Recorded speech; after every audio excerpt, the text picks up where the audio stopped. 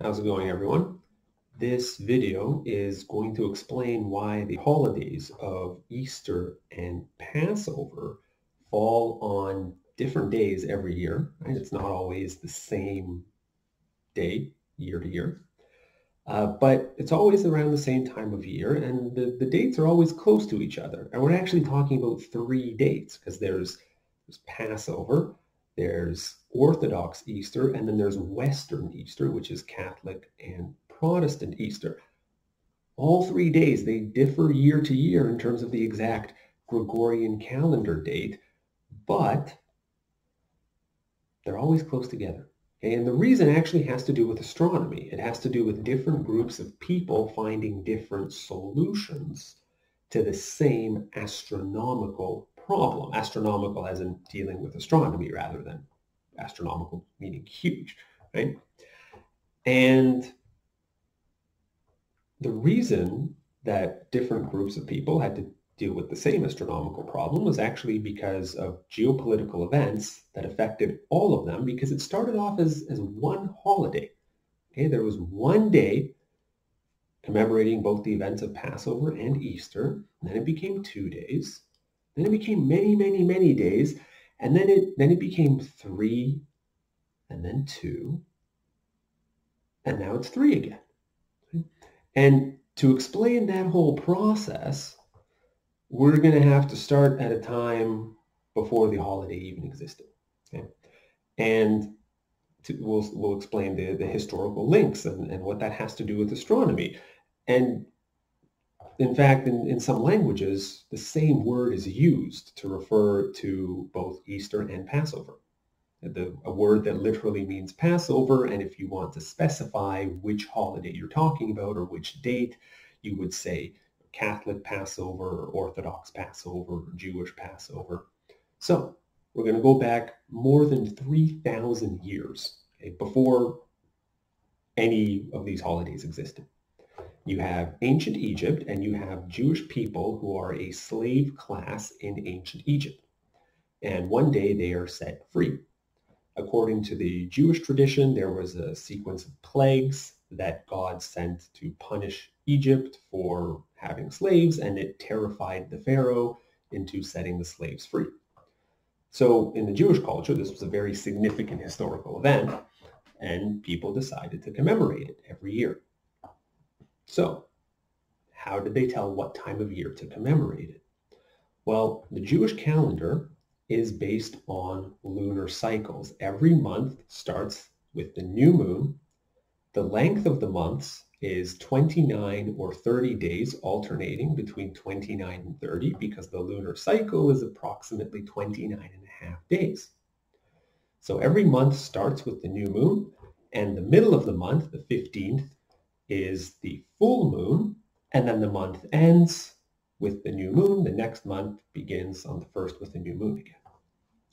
So when the slaves were released, it was a full moon, and it was the full moon of the first month of spring.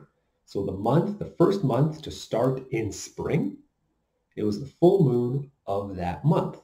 And the words for moon and month are similar, not by coincidence. They are related because originally months were meant to be in sync with lunar cycles. So people remembered, okay, the full moon of the first month of spring, that's when the slaves were released. So that is when we will celebrate Passover every single year.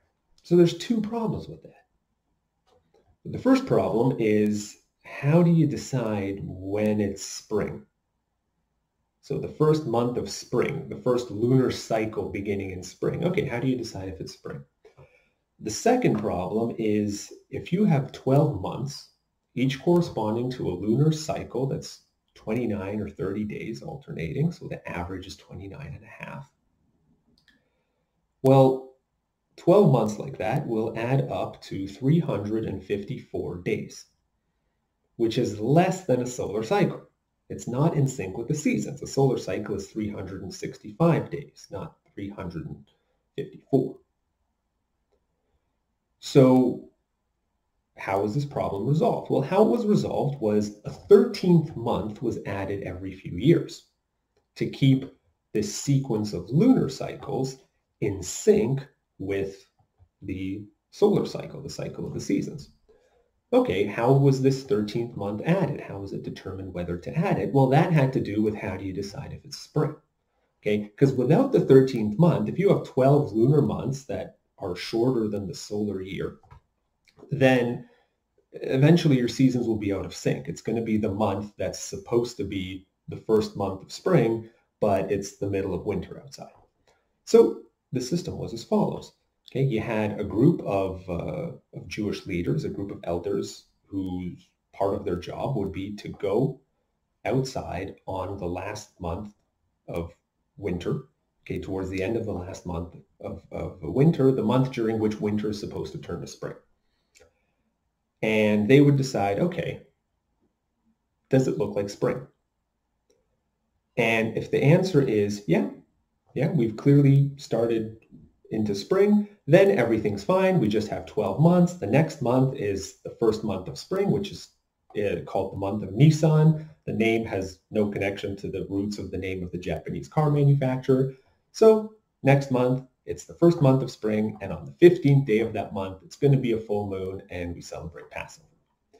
If it did not look like spring at the end of the last hypothetical winter month, then they would say, okay, we're doing this month again. We're adding the 13th month.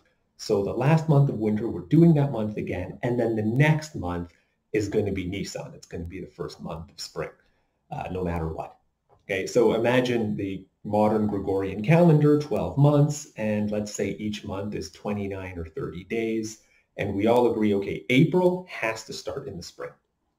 So if it's the end of March and we look outside, it's clearly not spring, then we say, okay, we're doing March again. Okay, after the end of March, the next day, it's March 1st again. And we do March again, and then the next month is April. That was the system. So how did they decide whether it's sufficiently springy outside? Well, there were three conditions that were looked at. One of those conditions is very important because it has to do with future events here, is whether the spring equinox has happened. Okay, now in the southern hemisphere, this would be the autumn equinox, but these events are happening in the northern hemisphere. So whether the spring equinox has happened was one of the conditions. The other condition was how ripe the barley is. And the third condition was what kind of fruits are on the trees, whether these fruits correspond to spring having begun. Now, keep in mind, this is Israel, which is a more southern climate. So the condition of fruits on the trees is not the same as what you would see in northern climates. Right? So if two of those three conditions were met, it was determined, okay, it's springy enough. The next month is Nisan, the first month of spring, and 15 days in, it's going to be a full moon. We celebrate Passover. If only one of the conditions were met, or none of them were met, then it was considered not spring yet, and so we're doing the winter month again, right? So like March, right? We're doing that month again, and then the following month is going to be spring no matter what.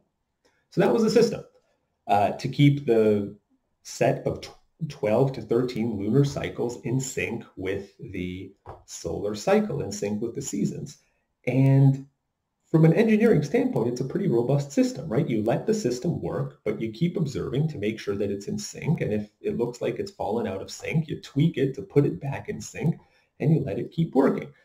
And that system worked for over 1,000 years. So Passover was celebrated for over 1,000 years, okay? And then something important happened, okay? During a Passover celebration that was approximately 2,000 years ago, right? So escape from slavery more than 3,000 years ago, right?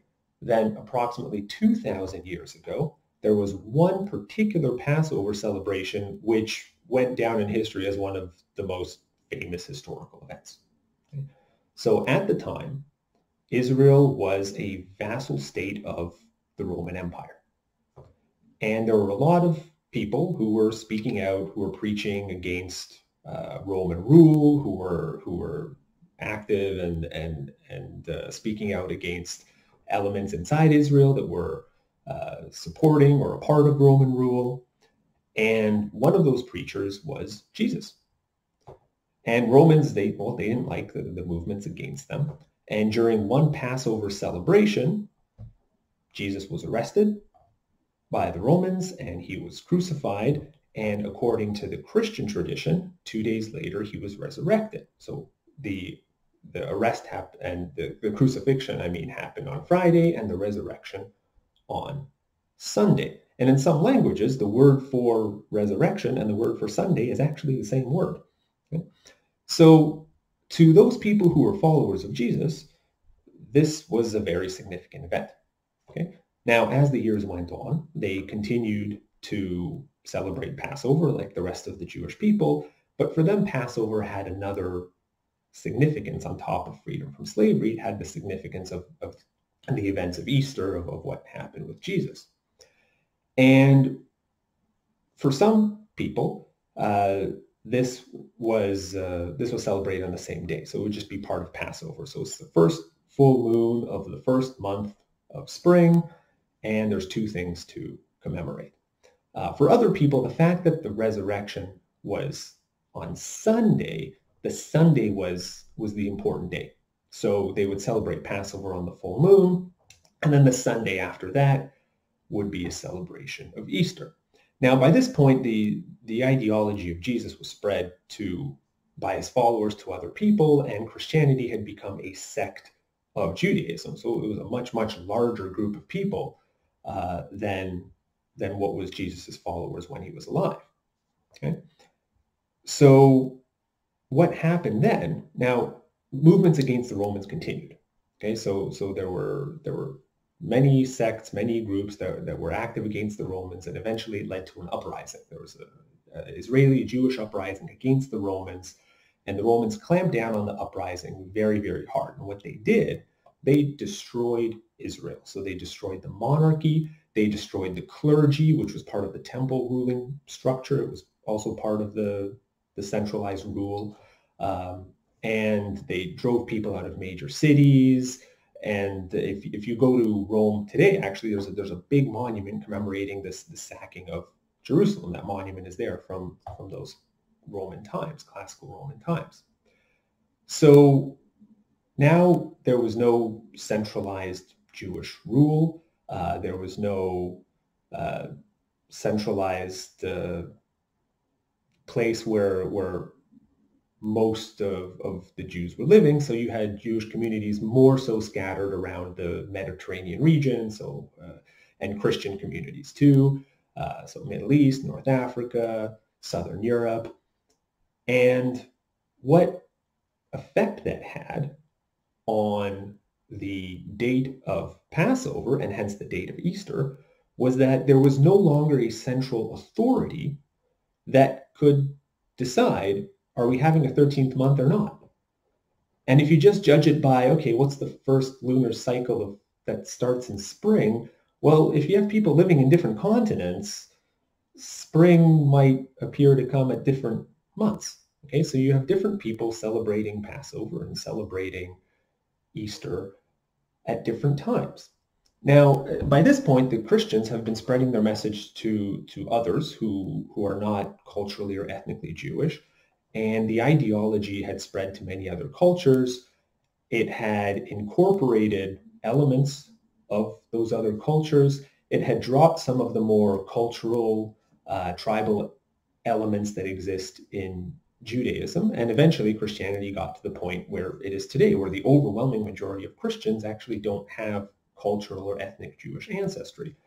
And so the significance of Passover being the release of the slaves wasn't as important, whereas the events of Easter were the main important thing commemorated for the Christians.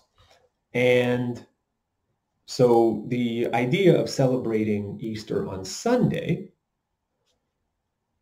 started to make more sense, right? Whereas there was less reason to celebrate it during the full moon, right? There were still people who would celebrate it during the full moon, but the idea of, oh, it should be tied to the Passover celebration, that idea started to weaken.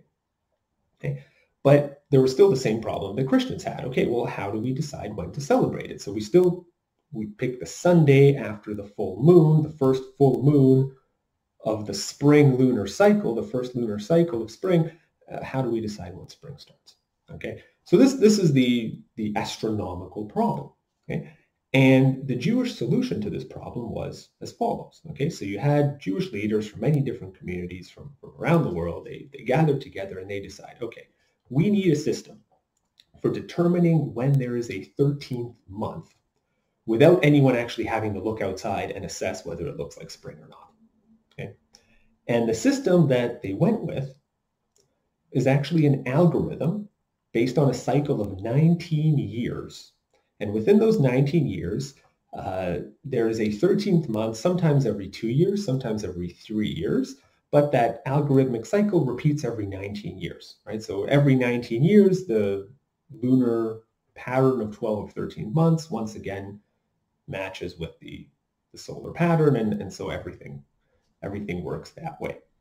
And so based on that system, okay, you no longer needed anybody to assess how it looks like spring. People could just keep count of which year it is based on sets of 19 years, and based on that they would know if there's a 13th month or not. Based on that they would know what month is considered the first month of spring, and the 15th of that month was always a full moon, and it was always Passover. And once the final tweak to the system appeared, it was also after the spring equinox too. So what Christians did was said, okay, well, some Christians still continue to celebrate Easter during the full moon, and some Christians would celebrate it on this Sunday, the first Sunday after the Jewish Passover. Okay, so some would celebrate it during the Jewish Passover, and some would celebrate it the first Sunday after the Jewish Passover. So effectively, Christians were using the same system. Just whenever the Jews have Passover, some would celebrate Easter then, and some would wait for the next Sunday after that. And there was a meeting a couple hundred years later of many different Christian leaders from many different communities, many different cities, and they decided, okay, we need a way to pick a date for Easter that is independent of the Jewish calendar. Okay, we're a different religion. Easter is celebrating a different thing. We need our own way of consistently picking the date without looking at the date of Passover. And the system they came up with was, okay, we will celebrate Easter on the first Sunday after the first full moon that is on or after the spring equinox. So spring equinox happens, right? If it's a full moon, okay, next Sunday, it's Easter. If not, spring equinox, wait for the next full moon. After that next full moon, whatever Sunday comes after that, that's Easter. And that was the system. And Christians started doing that. But some Christians still felt, well, no, it still has to be after Passover, because that was the sequence of events. The Passover celebration started, and during the Passover celebrations, that's when Jesus was arrested. So Easter has to be after Passover. So the condition was, okay, it's the first Sunday after the first full moon after the spring equinox, but not before Passover. So if the first Sunday after the first full moon after the spring equinox comes, but Passover hasn't happened yet, then we wait for Passover to happen, and then we'll do Easter on a Sunday after that. And eventually, over time, that was discouraged, and people were more encouraged to just celebrate it regardless of when Passover is. So even if the first Sunday after the first full moon after the spring equinox happens to be before the Jewish calendar says it's Passover, still celebrate Easter then, and people converged to that, right? So you had Easter celebrated on one day, and you had Passover celebrated on a different day, but because it's different counting systems, sometimes the days would coincide.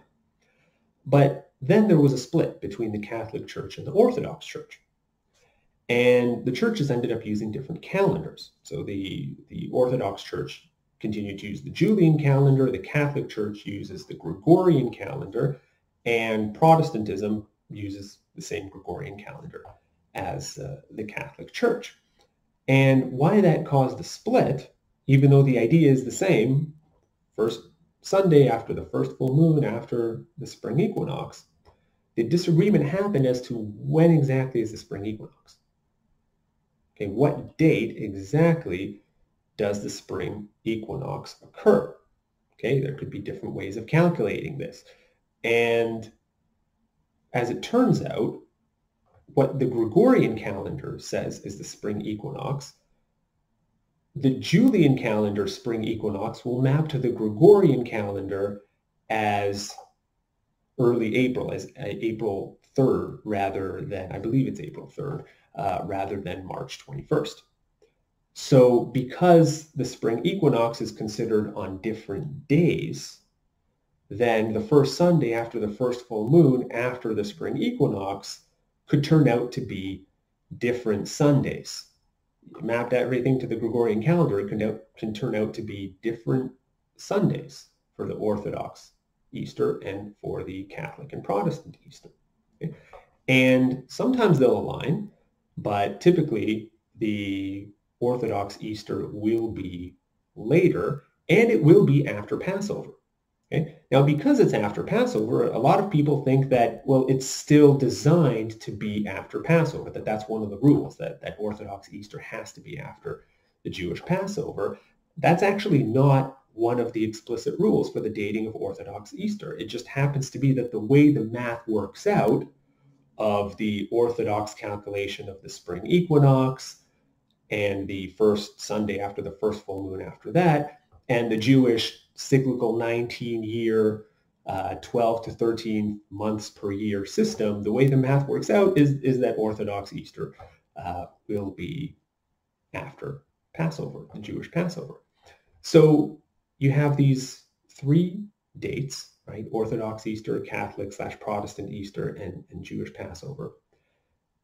And the date as mapped to the Gregorian calendar changes every year, although on the Jewish calendar, the Passover is on the same date every single year of Jewish months, which align with lunar cycles. On the Gregorian calendar, the three dates are different year to year, but sometimes they align and sometimes they don't, but it's always around the same time of year, and it's always around the first full moon after the spring equinox. And in terms of Passover, it is either on the first or second full moon, sometimes second full moon, since the spring equinox. And so these holidays are in this dance, right? Sometimes aligning, sometimes not, but always around each other because they're tied to the same astronomical events. And originally it was one day commemorating historical events that happen on the same day, originally one holiday. And what I find so interesting about this is it's an example of how, now, of course, Jews and Christians are not the only two people who have days that are selected based on astronomical events, right? And it's an example of how people are not just observers of the cosmic dance, right, of the moon and the stars and Earth's place and the planets all moving and sometimes aligning and sometimes not aligning. We're not just observing that. We are a part of that cosmic dance. Okay, our behavior, our holidays, our choices, it is led by that cosmic pattern, and we move and plan things in sync with that. And different cultures, different religions celebrating different holidays that commemorate different things at different times, it's still linked, and astronomy is part of that link. It's like you have different planets, different moons. They're on different paths along different orbits, but they're orbiting the same star. They evolved from the same nebula. And once in a while, they do align. That's pretty cool. And that is the analogy that I will end this video with.